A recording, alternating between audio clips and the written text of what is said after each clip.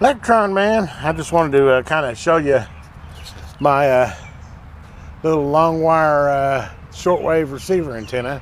Now that I got her completed, as you can see, I just kind of drilled a small hole on the outer wall and ran the coax there and ran the coax up there, and out up there you can see my cute little 3D printer insulator I made. As you can see, coax feeds down, ground wraps around that wire, which if you didn't have that, you'd run one on the ground down to a pipe, but that is a pipe that goes about 3 foot in the ground, so we're definitely grounded good. As you can tell, though, you listen, I actually got a video on me scanning the shortwave radios, and you'll see how this exact antenna performs.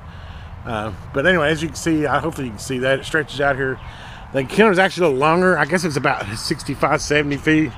I was thinking it was like 50, but so anyway, I threw it over this limb here, so it runs from over there, goes across, and I threw it to that limb. Well, I came up, the antenna's longer than the tree limb I threw it over, so I need to go ahead and go back later, and I'll go ahead and tie it up to that tree over there, and I think that'll be about right. But I'm in no hurry. It's working so good the way it is that even though that last 10 feet of it's bent down vertical, doesn't seem to be affecting any of the receive on it. But anyway, I just kind of wanted to do a little follow-up, show you my antenna mounted.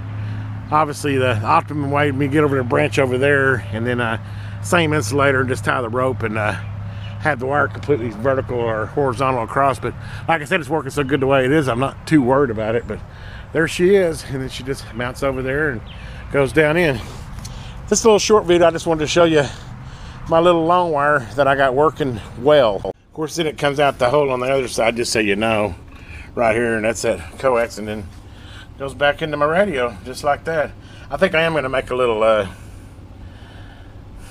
SO239 female and mount it up here so that I can hook various radios up, because it's just kind of hardwired in right now. But anyway, everyone out there, have a great day. This is Electron, man. Please take a chance to like and subscribe.